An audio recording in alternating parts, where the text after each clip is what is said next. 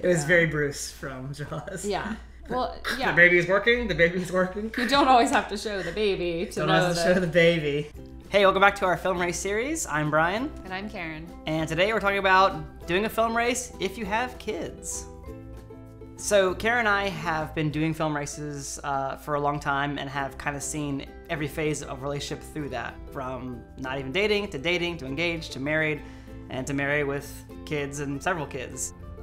Any new parent will have this crisis moment and like, well, is that it? Am I done making movies? Can it be done? And I'm always like, this is like the best time for making movies because yes, the scheduling is different, but your kid will help you like see everything brand new again. So it's kind of like a creative renaissance in your brain. So I've encouraged many young filmmakers who are like, oh my gosh, I'm having a kid. Is this the end of my career? Like, no, it's like the start of a new phase of it that's gonna be different. Our process of approaching a film race and managing it has gotten way more kind of down to the letter and down to the minute. I guess you can't be as flexible as it used to be, but it also forces you to be better prepared and execute your schedule better. Be more efficient. More efficient. We have 3 kids and we don't even always have the best childcare options. So we do have a little bit of help there, but we do our best to make it work. So obviously the age of your children and the number of your children will help determine not only which festival to do, but your level of involvement in those festivals. One reason we like the 48-hour film project is because it's over and done with pretty quickly. So if you have like a trusted family or friends that you can send your kids to for a fun weekend, you can send them away and then you can just go and race through that weekend and you're in and out in 2 days and you have a film. One of the things that drew us to the 72 Fest was the extra time, even though we do have kids.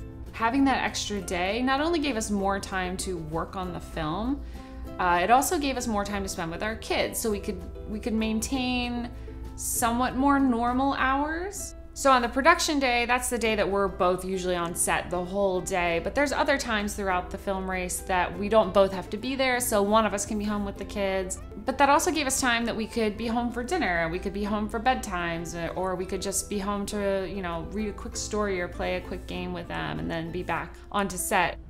And then we've also done the 29 Days Later Fest. We haven't done that in a while, but like that gives you 29 days to make your movie. So like you have there you're barely even getting out of your routine. It's also taking the chance to have dinner or put your kids down, read to them is a nice chance to take a break or recenter and then get back to the work. So it's a good way to kind of like cleanse your mind and refocus. We really like hanging out with our kids. So for us, watching that trade-off between how much we're away versus how much we're hanging out with them is something that really matters to us. So we're very careful to not do too many film races in a year or too long of ones or ones that take us away from them for too long. One thing that we do to help prep ourselves for these film races is to make sure that we spend time with our kids, intentional time with our kids leading up to the film races. Just like a fun activity or go on like a field trip or something fun, yeah. Yeah, a lot of times we'll take the day off before a film race and go do a big family activity, like go to the zoo or the aquarium, go to the arcade or yeah, go to the lake or go on a hike. Prep our family for the big disruption to their routine we're about to have. And then afterwards, after the film race is over, we also try and make sure we spend that time with them again and make sure that it's really intentional, because a lot of times you do these film races in your off time. You're doing this, you know, you work Monday through Friday, then you go and do this film race, and then you're back to work on Monday right after the film race is over. And so if you can take a day off before or after to help your kids feel important and loved and just make that intentional time, I think that goes a long way. This is a really nice couch, but it's also a futon, and they will just set up here, we'll have popcorn, watch some dailies, and I'll edit right over here, and it's a lot of fun. It's become like a new tradition for the past couple ones. Our films are generally fairly family friendly. They're not always made for kids, but they are pretty clean. So our kids get excited to see what we made in the weekend. They typically want to watch it over and over and over again. And they'll typically latch onto something that is to them funny, or just like, let's watch that part again where this happens. Like, that's funny to you? Okay, let's watch it again. Getting to direct your own kid in a film is actually pretty exciting because anyone who's a parent knows their kids always surprise them, but I'm always surprised by kind of just how grown up they can be and how they can like perceive and interpret something you've written, because you might see it, and it's any actor, but like your kid especially, like, oh, like he or she thinks like me, right? So you write a certain thing and they might cause you to see something a different way. I mean, having your own kids in your film can also help make it easier to have other kids come in to be in your movie. So on Kylie, we needed to have a flashback of a kid's birthday party.